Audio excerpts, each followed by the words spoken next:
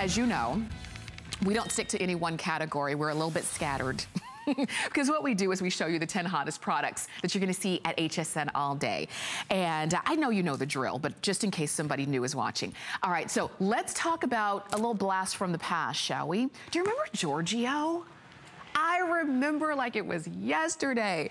Giorgio from the 80s. It was the hottest perfume there was, but this one is a little bit different. This is Giorgio Beverly Hills, the Glam Eau de Parfum and Cosmetic bag. So you can see the top notes. You saw peony, you've got jasmine in there as the middle, one of the middle notes. You've got that iris, which is just a nice fresh note, and the stephanotis, which is gonna be a nice white flower there. You've got the summer plum, the sandalwood, and the white heliotrope, and those are the dry down. And what that means is you have a scent that starts off very floral along the top. And if you like a floral, I think you're gonna like Giorgio Glam. And then you've got a little bit more of like the crisper florals, the brighter florals in the middle. And then the dry down, what that means is after you spray the fragrance, the initial scent that you smell are the top notes. And then the more you sniff, you start to smell, you know, the jasmine in there, the iris in there. But as it wears on your skin, and what holds the fragrance onto your skin are the heavier notes or the dry down, and that's where the sandalwood comes in. And this is Giorgio Beverly Hills. Initially, many of us were initially introduced to Giorgio based off of their signature fragrance in the yellow and white stripe packaging. Do you remember that? It was everywhere. It was the hottest thing. Well, guess what? Giorgio is still everywhere. It is still very popular worldwide. But you've got the Glam scent that is more floral. It's a lot lighter.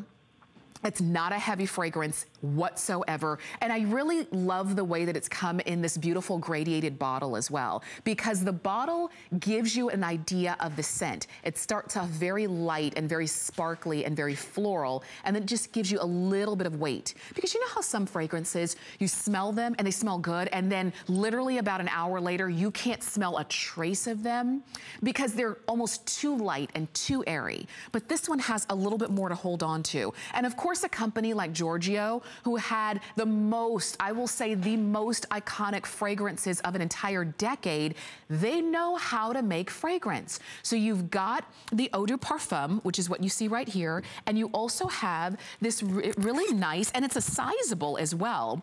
This is your cosmetic bag.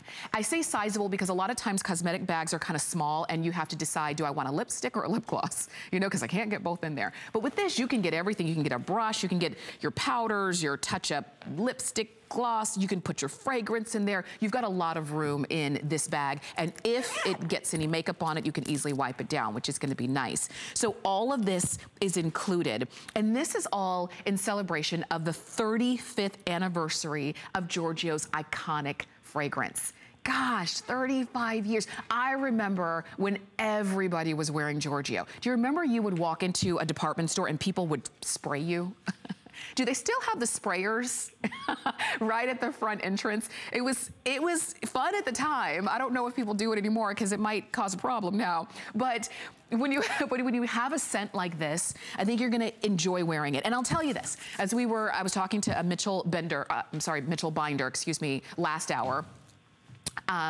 About, you know, it's been an interesting year. We're about to go into a new year. And some things we do when we start a new year is it's sort of that out with the old and in with the new. You want something new and fresh. You get a new day planner and start fresh. You get, you know, maybe, you know, you get a gym membership and kind of start fresh. You clean out your refrigerator and you only want good, healthy food in there. Maybe fragrance is one of those kind of things that you're gonna do to start fresh for a new year. And fragrance is one that, yeah, if it's already a fragrance that you love, other people can get it for you. But if it's something new that you feel like you wanna try, then that's the kind of thing that you get for yourself. And here, 4 flex payments of $10.50. You can totally do that. And you've got it on free shipping, which makes it even better. You have something that is made by one of the most iconic perfume houses in the world, and that is Giorgio. This is in celebration of their 35th anniversary of Giorgio's iconic fragrance. And that was the one in the yellow and white striped packaging. We all remember that, it was a good fragrance, but it was actually pretty heavy.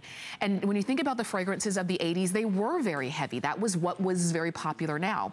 Now, what we like are lighter scents. We like things that are a little bit more floral, a little bit fresher, things that are not gonna weigh us down. And that's what this is.